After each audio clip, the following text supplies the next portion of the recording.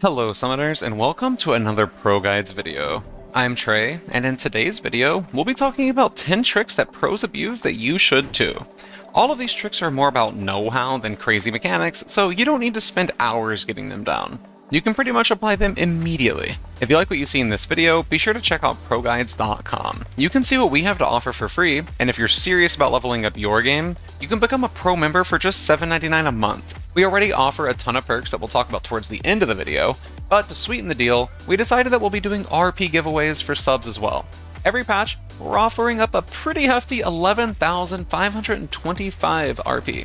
Entering takes just 3 quick steps. Click the link in the description, sign up for a pro membership, and comment your username down in the comments section below. Alright, let's get on with these tricks. The first one is the cheater recall. This is a zero risk, medium reward way to give yourself an advantage in lane.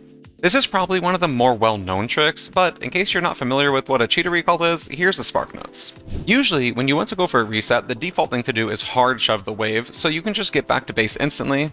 But when going for a cheater, you want to slow push the minions, stacking up the first 2 waves. Then, once the third arrives, you start clearing as fast as you can. Now, the massive wave of minions you've stacked up will crash into the enemy turret, and you go back to your base. You'll be able to buy an item and get back without missing much, if any, CS. But what makes it even more OP is that your opponent can't reciprocate, because now the wave will be bouncing back towards you. If they leave, you can easily build up a freeze and turn it into a snowballing CS lead that they can't do anything about. So basically, they're forced into staying in lane with you, and you get to have an item advantage over them for free. That's a really big deal. Even a single longsword or amplifying tome can make a huge difference when you're talking about the first few levels of the game, since base stats are so low at this point that a single item component is really significant. As for when you should go for a cheater recall, technically this method of crashing a wave can be done at any time, but the true cheater recall is done right away with the first 3 waves of minions in the game. Getting a free recall off to get a good lane phase isn't the only way you should be abusing slow pushing. In the mid to late game, so many people just drop the concept of wave management altogether. They either freeze forever trying to farm, or just hard shove waves to quickly rotate elsewhere. Not integrating slow pushing is crazy.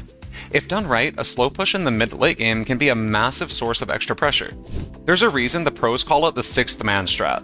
There are 2 ways to use this. The first is to generate this massively stacked up wave, then rotate to a fight elsewhere, leaving it to split on its own.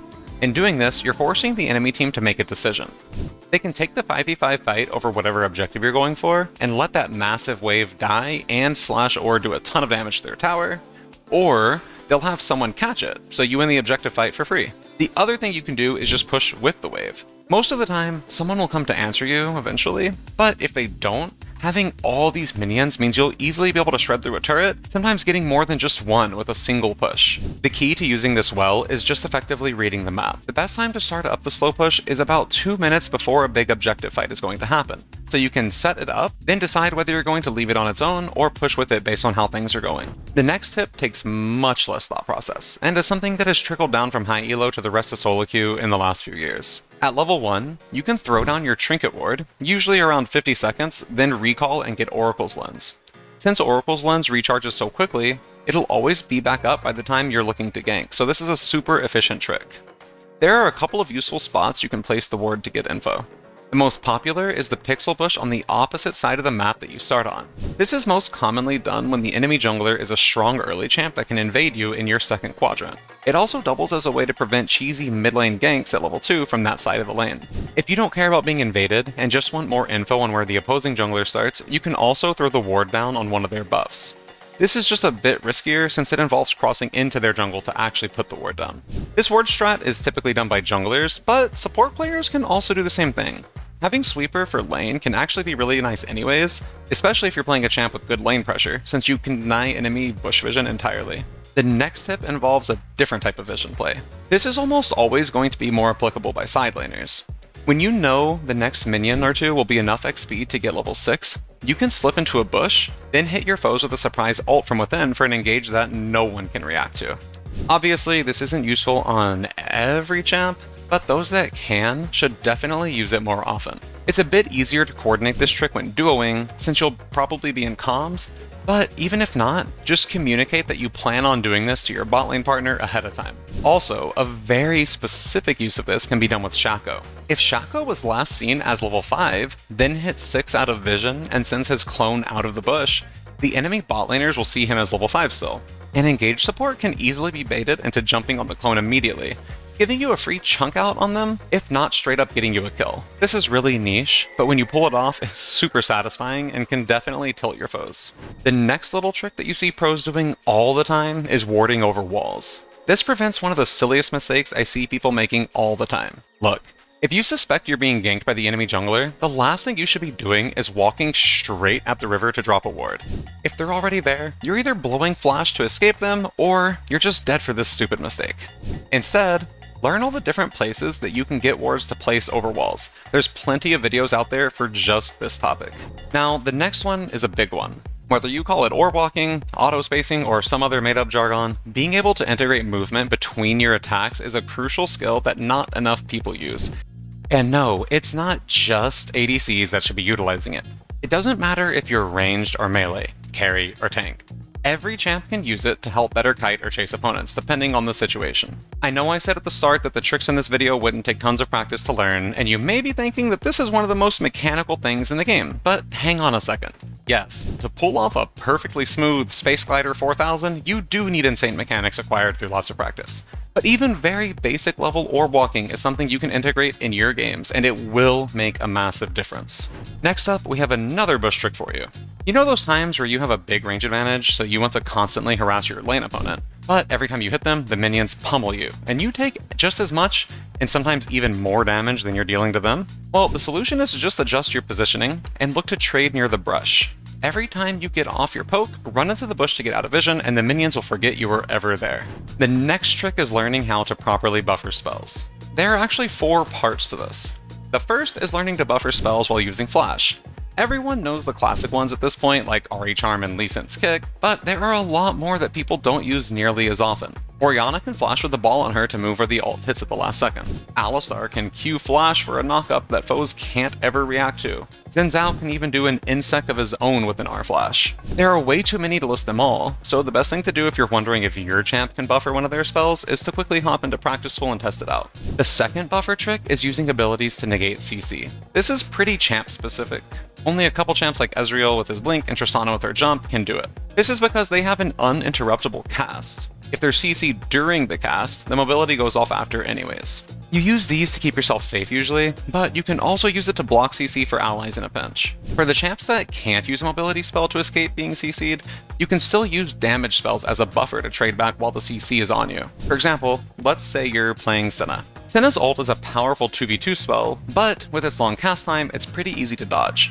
On top of that, that's also a good chunk of time where you aren't autoing or using your other spells. But if the enemy bot lane forces an engage on you, neither one of those issues really matter. Foes that are going in aren't really in a position to dodge. Plus, since you're likely going to be CC'd, it's not really like you have time to be autoing or using other spells anyways. The last form of buffering we'll talk about is using a targeted ability before you flash. The best example of this is Malzahar, so that's who we'll talk about here. But you can apply this to so many other picks. Let's say your jungler's coming in for a gank, so you go to flash R your opponent. If they have really fast reflexes, they may be able to react to your flash before you can get that R on them. If you instead try casting R on them when you're out of range, Malz will start auto-moving towards them. Then, once you're in flash ult range, and you use the summoner, he'll instantly tether them with the ult, something that no one can avoid. Something I feel like people used to do way more often was actively using the enemy turret to deny CS. What I mean by that is that when you're about to take the first turret in your lane, let it thin out the wave first.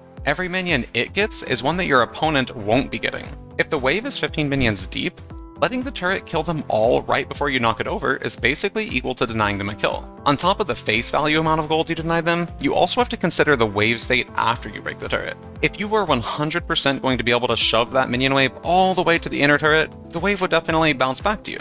But usually when you're killing the first turret in the lane, it's early on, and your foes are going to be back pretty soon. If you leave a stacked up wave not crashed into their inner turret, they could turn that into a freeze, making it impossible for you, or whichever of your teammates ends up coming to this lane, to farm. The last thing that pros do that the vast majority of solo queue players don't is playing around people that are already doing well, not the people that are losing. Contrary to popular belief, it's not the junglers or anyone else's job to bail people out when they die 3 times in their lane. Doesn't matter if they ended up that way from losing 1v1s or dying to 5 jungle ganks in a row. By going to the lane where someone is already so far behind, you're just risking the game for nothing. What happens if their opponent is strong enough to 2v1? What if the enemy jungler shows up? Instead of worrying about that, just play to get other lanes ahead. Then later, you can work towards shutting down the problem opponent. Obviously, this point should be taken with a grain of salt. If you can stop the bleeding fast and save the situation, go for it. It's just about recognizing when a lost cause is a lost cause, and knowing you really need to focus yourself elsewhere, so you can drag that teammate across the finish line, kicking and screaming if you have to. And that about wraps up things for our 10 tricks that pros abuse that you need to too. Like I mentioned at the start of the video, if you want to see more from us, head on over to ProGuides.com. We have tons of other content and courses by pros like Core JJ, Double Lift, and General Sniper for you to access. And now, we're even working on pushing out guides for every champ. All of that for just $7.99.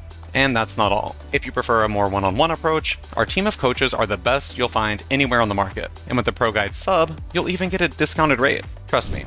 The amount of time you save by booking a session with them is so worth it. You'll accelerate your climb by months once you apply everything they have to teach you. Again, the link for the site is down in the description box below. Anyways, thanks so much for watching the video. I can't wait to see you guys back for the next one, but until then, good luck out there on the Rift. Bye bye!